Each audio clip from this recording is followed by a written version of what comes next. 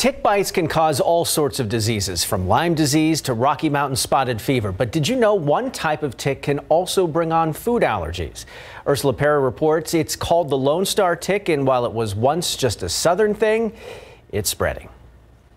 It might look harmless, but one bite from this little bug could change your whole life. If it attaches, the Lone Star tick can trigger a severe allergic reaction to mammal meat such as beef, pork, and lamb.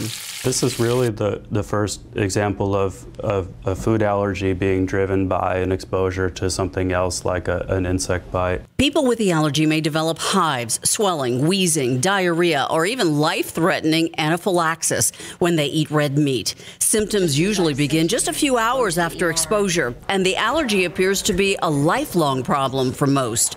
It happens because of the tick bite. It causes some people to develop a strong immune response to a sugar molecule called alpha-gal, which is found in the tick bite and red meat. So patients become sensitized by the tick bite, and then later when they eat red meat can have an allergic reaction. Though the Lone Star tick is most common in southern regions, its territory is expanding to areas in the Midwest and Northeast, in part due to global warming.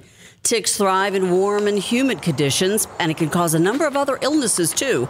The CDC estimates that between 2004 and 2019, the number of tick-borne illnesses in the U.S. more than doubled. Experts say prevention measures are your best defense. About 30% of the patients who end up with a meat allergy from this also end up with a dairy intolerance. The good news is they can still eat fish and chicken. Ursula Perry, KSAT 12 News.